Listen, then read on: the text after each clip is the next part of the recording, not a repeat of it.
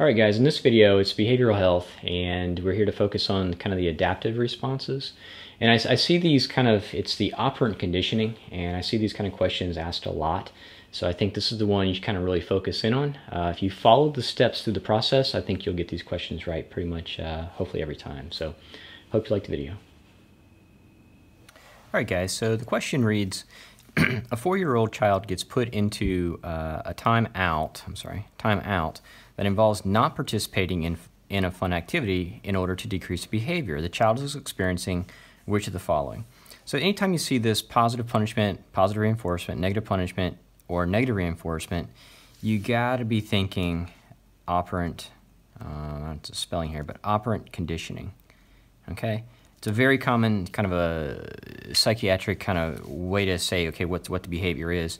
But just to give you some perspective, and again, this is kind of in that outline, is there's really, let's just say two main types of kind of behavior theories about how, why people act and react the way they do. You got the psychodynamic theory, and you have this behaviorist, okay? Behaviorist theory. Now, the psychodynamic, this is more into the whole subconscious mind, okay? Like this, like it's almost like saying most of our actions are, we learn in childhood, about love and people close to us, and that our actions later on in life are really determined from those, and it's more at a subconscious level. Now you got these people called the behaviorist, okay, and have this behaviorist theory, and then these people basically essentially say they study what they see, okay? It's not subconscious, it's not out there and that's inside the mind. It's stuff that they can see physically and watch someone's interactions. It's more, it's the whole stimulus leads to a response, okay? So for right now, I want you to just know psychodynamic theory, more subconscious, the behaviorist theory, and one of the big guys on this, for the most part, well, I'll tell you in a second, behaviorist theory says they study what they see, stimulus response. Now there's three kind of types to this, okay? And just be familiar with this. This isn't the point of the question, but you got to have some type of background, okay, about the difference between the two. And then the behaviorist theory, you're going to break down into three different types. This is where you have the classical conditioning, okay, and that's like the whole Pavlov's dog kind of stuff. Ring the bell, salivates. Ring the bell, get food, salivates, and then all of a sudden they ring the bell, then he just salivates. You see the connection there. You have the operant, and I know I'm going to spell it incorrectly, but operant conditioning. I think it's only one P. I'm so used to putting two, but it's operant conditioning, and this is led by B.F. Skinner, okay? That's kind of the name you associate with that. And you learn by consequence, okay? And this is essentially what we're dealing with in this whole set of questions, which is, again, very, very, very common. I see it a lot, especially in the psych world. And then you have the observational learning, okay? And that's more like social learning. But anyways, the real questions that you're going to probably see from this, if they ask a question in this section, is going to be behaviorist. You kind of know it was Skinner. And then they're going to ask about operant conditioning, learn by consequence, and it's one of these four answer choices, okay? So that's the background. Now, how do you attack these questions? Now, I had trouble with this, or I really did, until I just flat out did it this way. I told myself, well, I watched a ton more videos on it just to see if I can, find a better way to do it. And so, really, you got to identify who they're asking about. So in this situation, a 4-year-old child gets put into timeout that involves not participating in a fun activity in order to decrease a behavior. The child, okay, so the child is experiencing what? Which of these? So the first thing you need to say is, what's the behavior, okay? You identify kind of the behavior that's going on here. And the behavior in this one is in a fun activity in order to decrease a behavior. So they don't really tell you what exactly the behavior is, but they want to decrease behavior. So there's two things you got to know. If the behavior goes up, if it increases, or whether the behavior decreased, okay? And you're looking to the question, Sam, and either it goes, the behavior of the person either went up or went down. If the behavior goes up, okay, then it's going to be a reinforcement. If the behavior went down, it's going to be considered a punishment, okay? And don't try to, how to say, don't try to logically sometimes do these, because that's where I messed up and I couldn't, you know, I would get ones wrong, but if you stick to this way to doing it, you'll get them all, you'll always get them right. So look for the behavior, okay? And is the behavior going up, it's a reinforcement. If the behavior went down, you know, diminished or whatever, it's a punishment. And then after that, you ask yourself, well, to make this happen, was something added or taken away from the child, okay? And ask yourself, was something added or taken away, removed, okay? Taken away, also known as removed, right? And then if something was added, it's going to be positive. If something is taken away, we're going to say negative. And if you do it this way, in this format, you know, number one, identify who they're talking about, because some questions will have two people involved. You know which one they're asking about.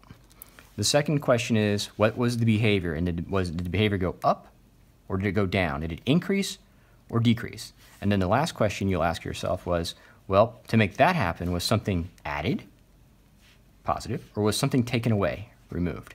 Stick to this formula, it'll work every time. So in this situation, the kid, they're trying to decrease the behavior. So we know that the behavior was going down, okay? Behavior was going down. Now, to make that happen, was something added or taken away? Well, the child was what? They were put in time out, okay? That involves not, okay? Now it's nice to you here. I put these in caps. Not participating. So the kid was removed from the other kids, okay? It's not like the punishment was added. The kid was removed, and his removal from the situation decreased, or his removal from participating in the group decreased the behavior, okay?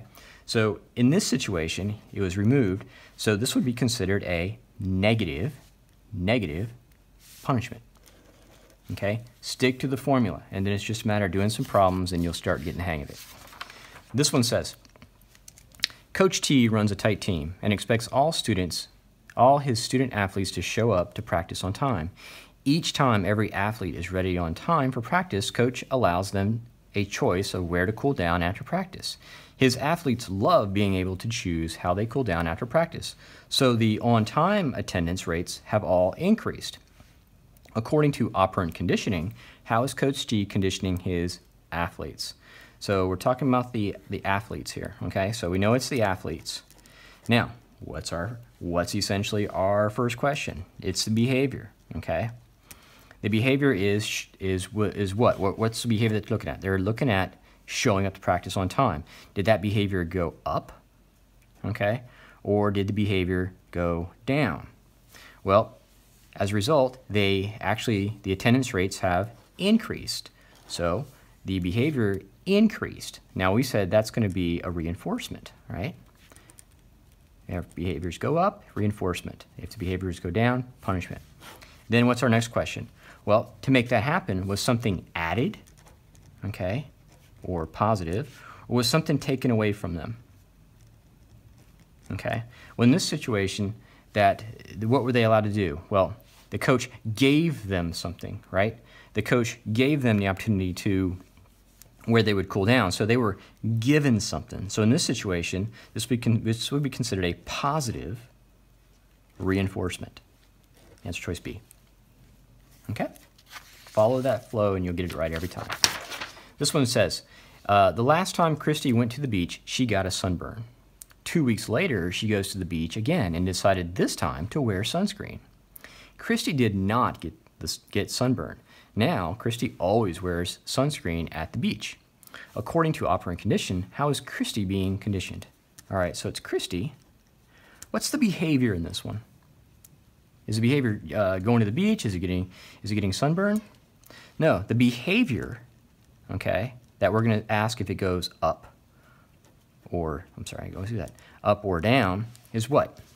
The behavior is that she then decided to put on sunscreen, right? She learned to put on sunscreen. So the behavior went up, right? She putting on more sunscreen, or started to do it on a more regular basis. Now, what caused, right? What was something added, or was something taken away that caused her to increase that behavior? Well, initially what? She got sunburned, right? Now, is going to the beach adding something, or is giving her suntan lotion giving her something? No. Adding something? No. What happened? The fact that she didn't get sunburned, now, Christy did not get sunburned. Now she always wears sunscreen. So the behavior increased as a result of what? Not getting sunburned. So something was taken away. And we knew that would be a negative reinforcement. Okay? Kind of a tricky one, but you just got to know who you're talking about. What was the behavior in this situation? She kept adding more sunscreen. And what caused her to do that? Was something given or taken away? Something was taken away. She quit getting sunburned. And that kind of reinforced her to, well, I better put on sunscreen. And again, negative reinforcement.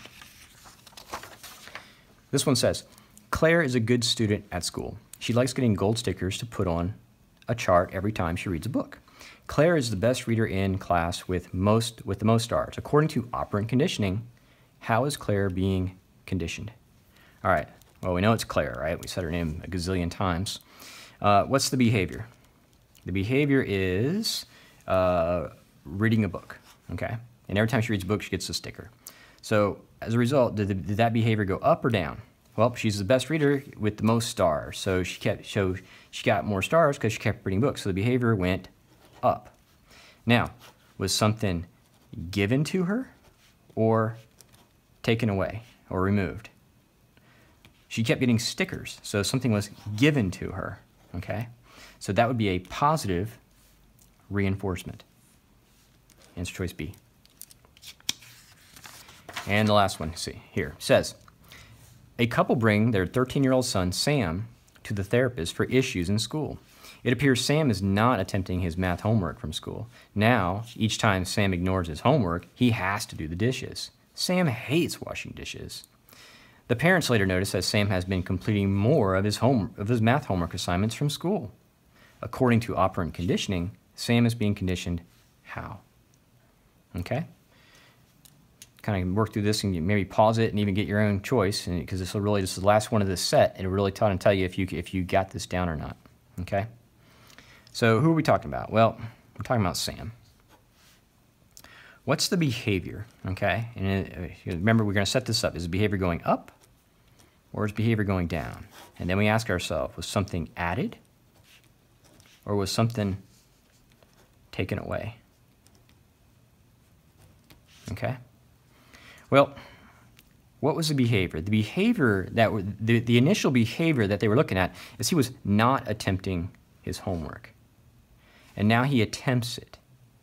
So the behavior of not attempting his math homework did what? His behavior for not attempting, that actually went down. Okay, you understand that? Because the behavior was he wasn't attempting the homework, and that bad behavior went down. So that would be a punishment. Now, did that occur? Did that behavior occur because something was added or was something taken away? Well, what happened is, if he didn't do that, then he was given a chore, right? Washing dishes. So something was added to him, okay, which is positive. So this would be a positive punishment. Answer choice A. So again, guys, just make sure you know the whole, it's behaviorist. You know, they had classical conditioning, operant conditioning, and observational. It's the operant is the one they like to test on. B.F. Skinner, and it goes through all this. But if you know, identify who it is, did the behavior go up or down, and then what caused that behavior to go up or down. And if you just know these words, you know, was it a reinforcement, a punishment, positive, or negative? You go in that flow, and you'll get them right every time.